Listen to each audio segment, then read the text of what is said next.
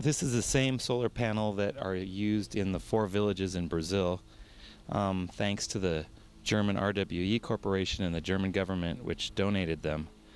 They also gave me 2 extra ones, one of which I'm using in my apartment to power about 80% of the things I need to use, so I can also have the same amount of power as the villagers and live the same way, in a sense, energy-wise as they do, so I can figure out new solutions to their energy problems and ways to get, through the Lutheran Church, help to them and supply them with the best material through my experience using the same energy in my small apartment as they use in their huts in the villages. Thanks to a kind donation from the RWE Corporation, I also acquired 2 of the solar panels, the same as the ones used in the 4 villages in Brazil. I'm using one exactly the same as in the Brazilian villages to power 80% of the things I use in my apartment. This way, through the experience I gain from using the same energy as they do, I can try to refine and find better ways to acquire spare parts and better parts from my own experience for them in Brazil through the help of the Lutheran Church.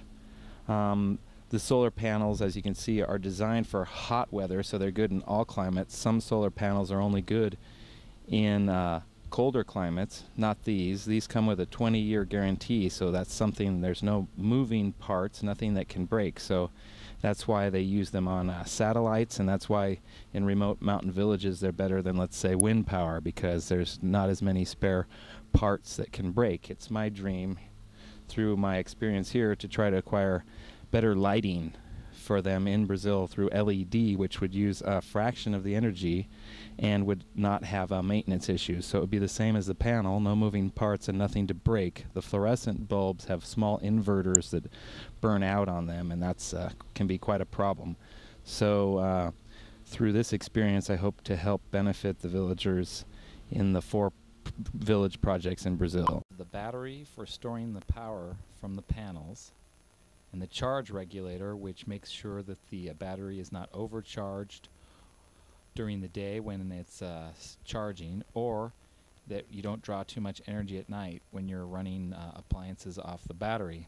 Also, here we have the inverter, which changes the 12-volt power into 110 AC/DC for charging the laptop computer and the cell phone, for running the television, and also for running the VCR and other appliances. And I have a small inverter. It's only up to 400 watts, but that's enough for most of the things I need to do here. And what it is this system is the same system as the villagers are using in the 4 villages in Brazil.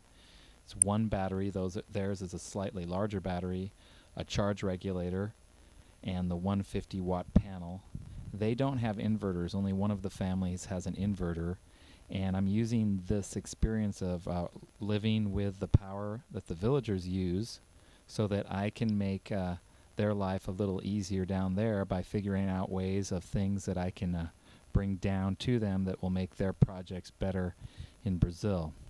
Like, I hope to get every family a small, inexpensive inverter on Brazilian wattage and also on voltage, and I'd also like to get them different lights that I discovered because of making my own system off the same power. So by using the same energy, I hope to maximize the projects in Brazil by my experience with the solar energy here. So not only is it fun to use the solar here, but it's also a way to improve the projects in Brazil. Here every morning when I get up and I see the villagers' pictures on my wall, and I think about them in Brazil and me using the same solar as they have, and it inspires me to try to get more aid and support for my friends in Brazil, and I hope someday I can see them again.